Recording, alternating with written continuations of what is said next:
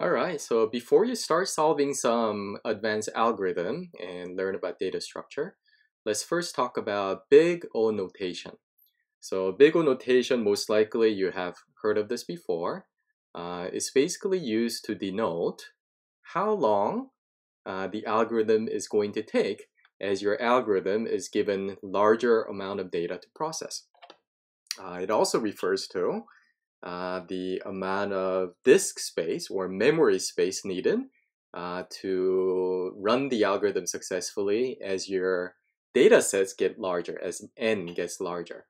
So here I had I just used a simple graph to illustrate so that we can visualize this. And you may have seen this before. So if the algorithm is the order of n, or has a big O notation of n, then the time complexity, or the time needed to finish the algorithm, grows linearly as n gets larger. So you can imagine if you're sorting through an array or sorting through numbers of n size, if your algorithm is order of n, and if it took 10 seconds for 10 data, as you increase the data flow by 10 times, then the runtime will also increase by 10 times. So that's the order of n. Okay? All right, so this one, the green one, shows the n log n. So initially it kind of behaves like the linear, so it's not bad, but soon it kind of curves up, right? Okay, this is n to the square. You can see that the computation time needed goes up very, very steep. There is also n to the third power. That's even worse than n to the square. Now, computer's pretty quick, right? So you may think, oh, even if I have an algorithm that's n to the square, what's a big deal? Computers can run lots of computation every second. Well, I prepared another visual so that you can kind of see this. Before I go to the visual, you might be wondering, what is this yellow thing? That's log n. Log n is amazing. It doesn't grow very fast as n gets larger. So if there is a way to do the algorithm using log n, that's better. If not, see if there's a way to do it O n. If not, then see if you can do it using n log n. If not, see if you can do n squared. Never really do on the n to the third power. That is just really, really bad. Now, there are other O notations. For example, there's 2 to the n. 2 to the n is horrible. And if you're doing recursive Fibonacci, just the normal plain way, that's order of 2 to the n. So later in this module, you will learn some other techniques you can use where whenever you're using recursion, you get it down to the order of n even.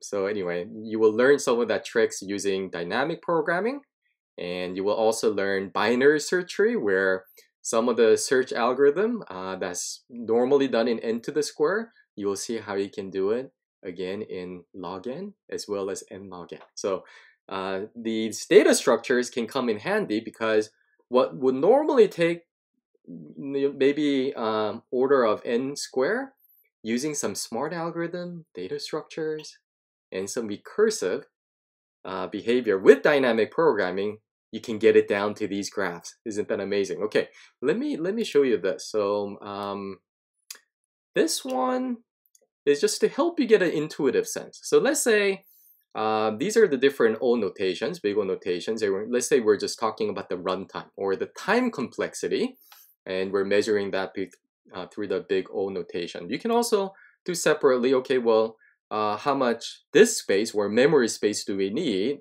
for n? And is it, do we need n to the square disk space as n gets larger? But let's not worry about the disk complexity or the memory complexity. Most of the time when people talk about ON notation, they're talking about the runtime complexity or the time complexity and how it scales as n gets larger. All right, so O of log of n, the runtime is some multiple times log of n. ON, just multiple times n, and so forth. Where does this multiple come in? Well, it comes in multiple factors. For example, I just have a text editor over here, right? If you're doing some performing some instructions, right? And let's say that you have a for loop from 1 to n, and you do some other instruction.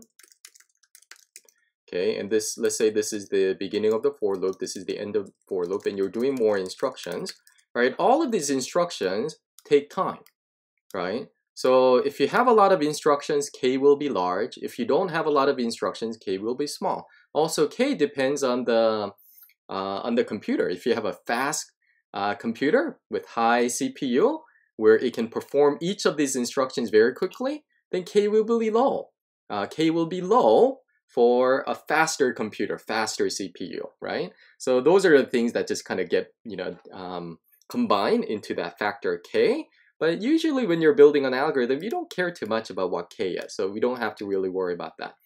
How can you easily tell? There's an easy way to tell if the algorithm is order of n to the square or order of n. Order of n, if you have a single loop, that's usually order of n, right? I'm doing 1 to n, right? So as n gets large, I just perform this instruction n times, right? If I have a for loop inside a for loop that goes from 1 to n, that's very easy to see. You have n, and then you're doing n times again. So that's order of n to the square.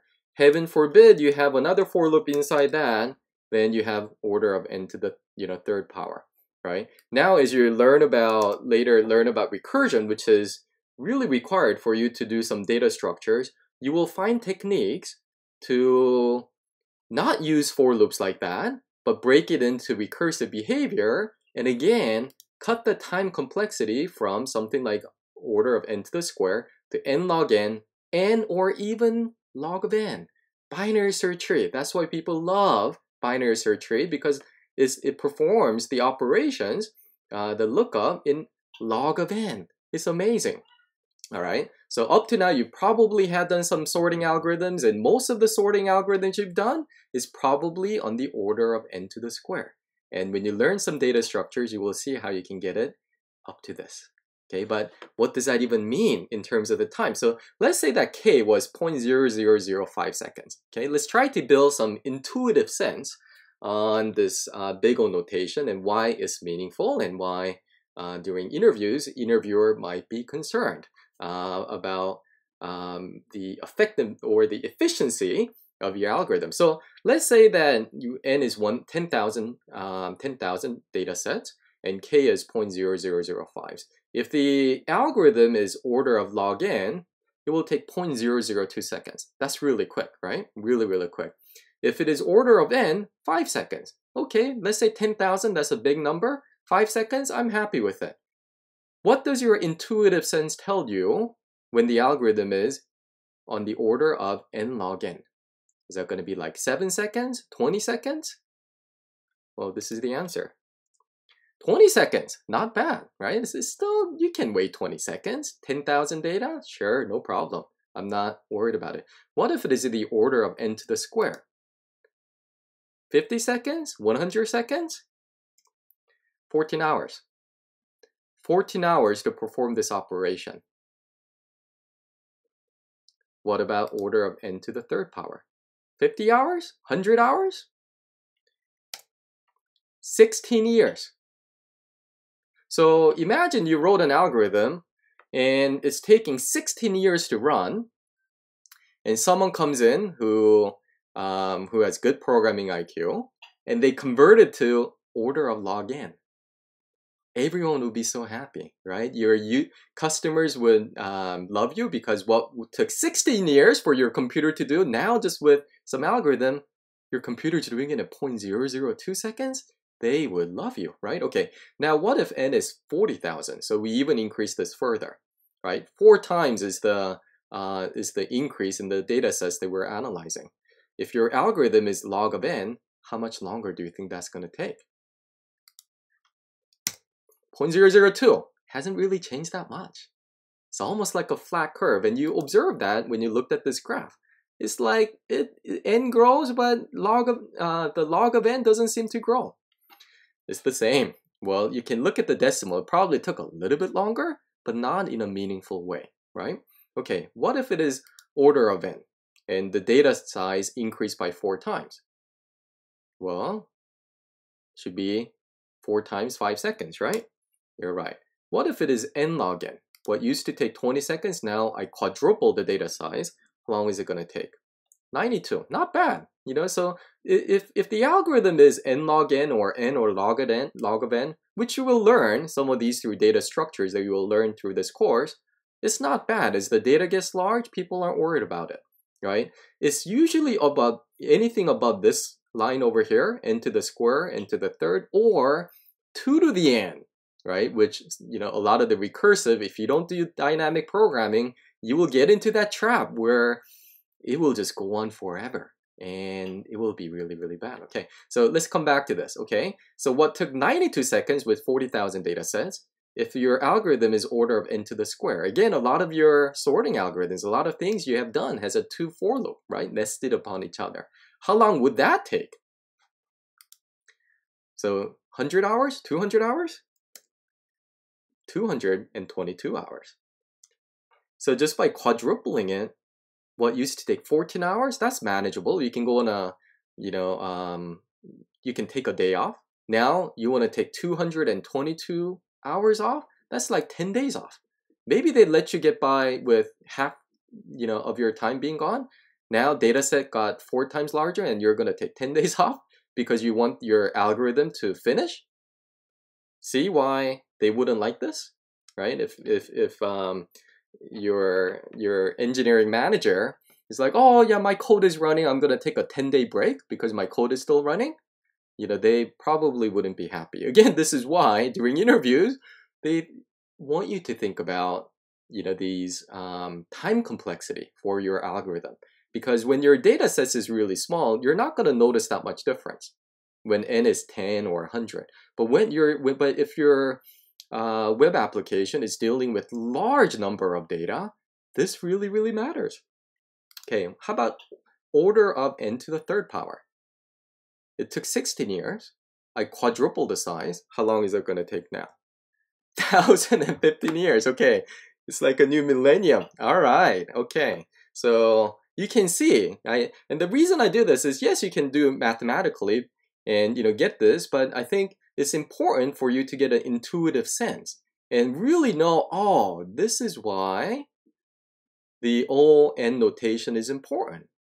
Because no one wants you to run the code for 1,000 years and say, my code is done, right? Or, oh, you quadruple the size, so my code is now going to take 1,000 years, right? If they had someone that said, oh, I can write that logic and I can do that in 92 seconds, right? Then your engineering manager would be a lot happier, okay? Let's do a little bit more. N doubles, now 80,000, order of log n, still 0.002 seconds. Isn't that amazing?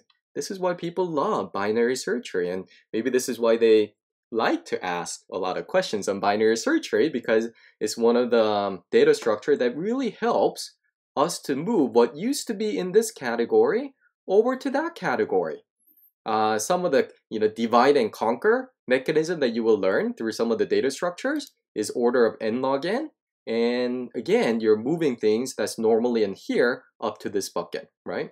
Okay, let me just kind of show you. So you can see, not bad, right? N log n, still not bad. It's reasonable. N to the square, 900 hours. This one, 8,000 hours. Oh, not hours, years. Wow, okay, so I hope this kind of, you may have seen some of this, but I wanted you to kind of get some of that intuition, right? Knowing how to do things is important, but not as important as why we do things. So when we're doing algorithms, data structures, the reason why these things become important is because this really makes a difference, right? In happiness of your engineering manager. So they're going to grill you to see if you're thinking about, okay, do you have a 2 for loop inside your code? Is there a way to not do that, right? How do we do it? Well, you think about some of the data structures. You use recursion. But again, if you use recursion without some of the preventive measures, you're going to build things that's even worse than these n squared and n third. It's exponential, it's worse. So then you use dynamic programming, use other techniques to get it down to this level. and life is beautiful. Okay, so anyway, those are some of the objectives as you study data structures. Don't just be satisfied with, oh, okay, I know what these things are. Always have a high, level picture. These data structures are to teach you to think through how to solve a problem more efficiently. And yes, data structures are not really you. In my career, I haven't used data structures that much to actually build an enterprise level application, because a lot of what's needed to build data structures are more built into the operating system and the database and other lower level things that now developers use. But if you are creating a new language or creating a new framework or creating a new library, data structures will become extremely important. Also, if you're building more of a native desktop application, then you will probably use that and strong OOP concept a lot more than if you're using some open source web technologies. Regardless, even if you don't use data structures, it does get asked during interviews, and most of the people who will interview you will be ones who actually built some of those lower level. And these are covered during computer science degree. So I'm hoping that you will get some exposure. And it's not that hard to learn. You can do it. And if you get stuck again, watch how I do it. And data structure is not something you master. It takes a long time for you to get familiar. You get better and better. But I do think with this module that I've created, you will save a lot of time, because basically what took me a lot longer to learn, I tried to combine things and explain it in a way so that it would save you lots and lots of time, hundreds, maybe even thousand or 2,000 hours of self-study. Okay? All right. Good luck, and leave some comments on what you think and what you thought, and leave some comments as if, about whether this exercise was helpful to kind of give you a better intuitive sense on why the big O notation and how the efficiency of your algorithm is really critical. Okay? All right.